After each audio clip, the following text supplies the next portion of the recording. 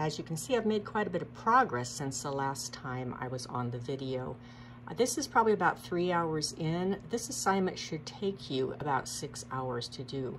You're probably wondering if you have to be this complete and exact. No, you don't. A lot of times people just suggest shapes and that would be perfectly fine, but I do want you to look where you find the light edges and the dark edges. So when you're looking at something, decide, okay, is the edge of the bag going to be darker or lighter than the edge of the onion?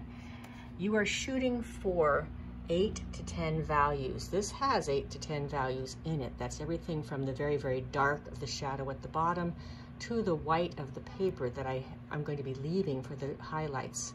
Another question that you're probably asking is, do I have to do the whole thing?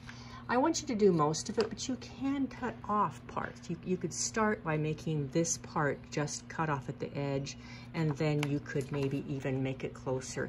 I've drawn this very large because, again, I want you to see it. It's actually slightly larger, or maybe about the same size as it is in reality.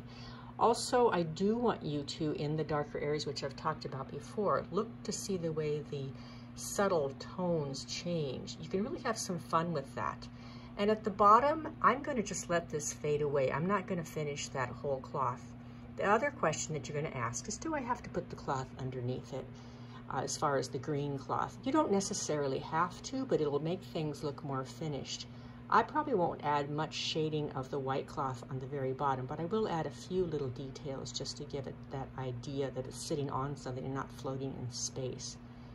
Again, I know some of you don't really like still lifes, but this can help you grow as an artist, and I hope that you really take it seriously and have a great time in the process.